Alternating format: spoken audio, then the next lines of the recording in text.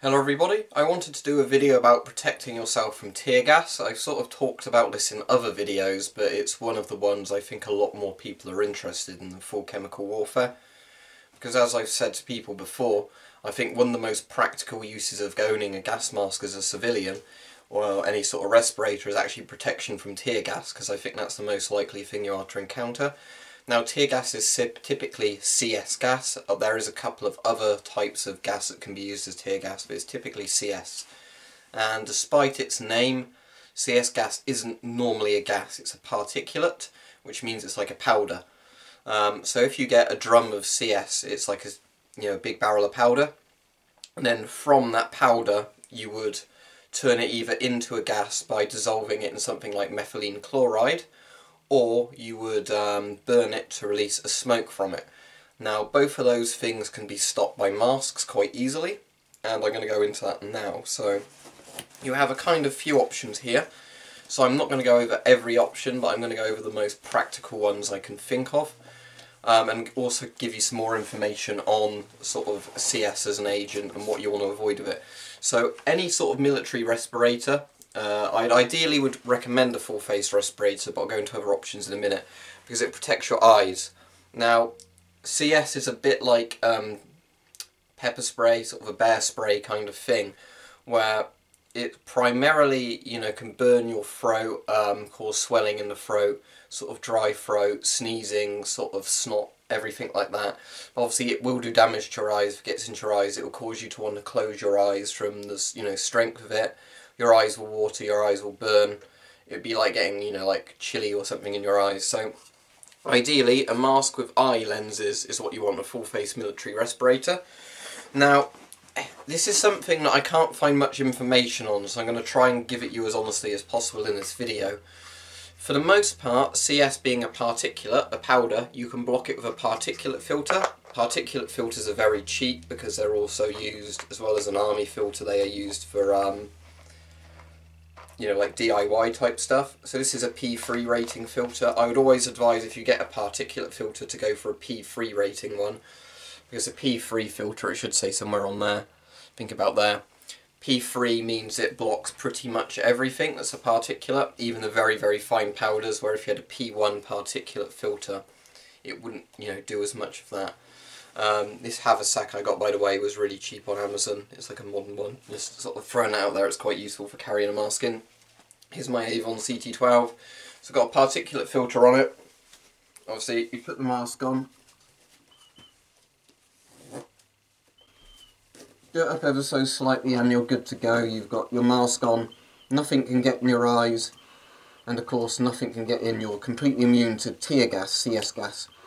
One thing I do need to mention though, is I would recommend wearing a boiler suit, whatever you want to call it, sort of overalls, siren suit, one of those kind of things. Something like if you were spray painting you'd want on, because although CS gas primarily attacks the eyes and the respiratory tract, it isn't nice to get on your skin. For some people, especially if they have sensitive skin, it can really burn or cause like skin irritation, things like that. So I'd recommend you wear like waterproof raincoats or this stuff. This isn't waterproof, but it should at least keep it off your skin unless there's so much in the air that it becomes soaked into the suit. At that point you could rip it off and throw it off and still be wearing your clothes underneath. So I'd say your best option, as said, is a full face mask. Now, this is where, as I was saying, I can't find that much information on it. Because particulate filters block particulates and they block CS as a normal agent, what I don't know is if it is dissolved in methylene chloride to make it into a vapour, if this would actually stop it.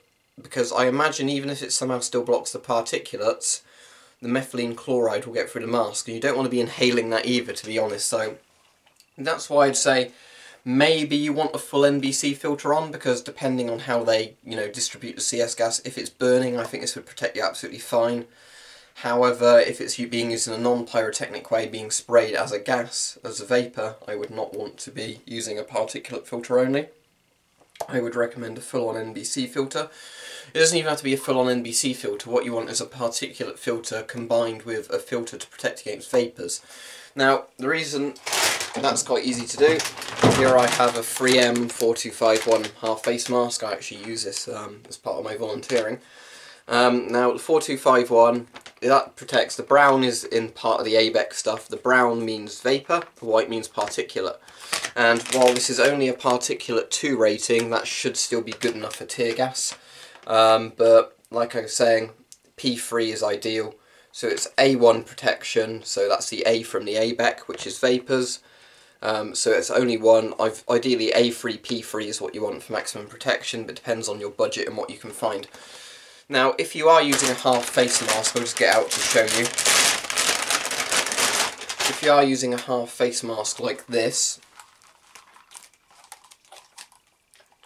you obviously have to be aware it won't protect your eyes, so I'd recommend swimming goggles or something like that to cover your eyes, because otherwise the tear gas is still going to get into your eyes. Now you can see on the band around there it's brown and white. That means it's just showing you it's the A and the P protection. I think it even says on there somewhere. Yeah, A1, P2, which probably is hard to see on the camera, is actually on there. So, as I said, something like this is ideal. These are quite comfortable. Now, the reason I'd also recommend these is if you live in a country where the police or like the government is, you know, a bit like a dictatorship, because I'm saying this because especially Venezuela at the moment, people have been asking me from Venezuela and other countries what they can get to protect themselves from their own sort of government. Masks like this are ideal if you can get goggles with them. Because in most of these countries, I can imagine you can still buy like spray painting gear and, you know, like hardware gear, even if they block the sale of military masks. So what you do is you get a civilian mask like this. You put this on, you do your fit check. Obviously there's an additional strap around here that you do it. This is very comfortable and lightweight. You can wear glasses with this, which is an advantage for people like me where you can't wear glasses with full face masks. You do your pressure check. Yep, the mask is pressurised. Then what you want to do is get swimming goggles or something airtight to put on your eyes to protect your eyes while you're wearing this.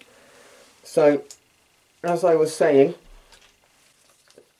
the good news is that most half face masks or even reusable spray painting masks always have a particulate and a vapour protection, because if you're doing spray painting and, you know, stuff removing all that makes dust that the masks are designed for people that do, that's the basic level of protection they want. So what you've probably got in here is, I imagine, activated charcoal as well as the particulate protection, or rather than activated charcoal, it's got some sort of particulate layer that absorbs the vapour, you know, and that gets wet rather than you inhaling it. So there you go, you've got the option of either a full face mask or a particulate respirator. Obviously, as I said, this is much more preferable with an NBC filter on, or just a sort of A3, P3 filter if you can find it, or one of these with goggles, or a full face industrial mask for spray painters with goggles. You can get them around. That should give you full on protection from CS agents. As I said, it is nasty stuff. This information's here to protect you. Hopefully you get good use out of this if you need to. As I said, full face masks are preferable because it does everything at once. You can change the filters. Another reason I would advise against using cheek filter masks, big military cheek filter masks like the US M17, Czech M10, Russian PBF, all those sort of things, is because simply once the filters become clogged with particulates, you can't take the mask off, you know, without exposing yourself to change the filters, and it's not an easy task to change the filters. Masks like this you can just unscrew them or not. Masks like this you can throw it away, you know, easily if it becomes saturated. With a full face mask, if the particulate filter gets, you know, too clogged and you can't easily take the mask off or change the filter, you could suffocate, because the particulate layer sticking to the front of the filter would be like somebody covering your filter intake. So bear that in mind, get spare filters if you can. But if you are in a country where you can't get access to proper gas masks and filters, look for A3, P3 spray paint masks ideally. If you can only get A1, P1, that's better than nothing, but ideally an A3, P3 rated little spray painting thing, and now goggles with it. So hopefully this has helped you if you were thinking about how to protect yourself from tear gas.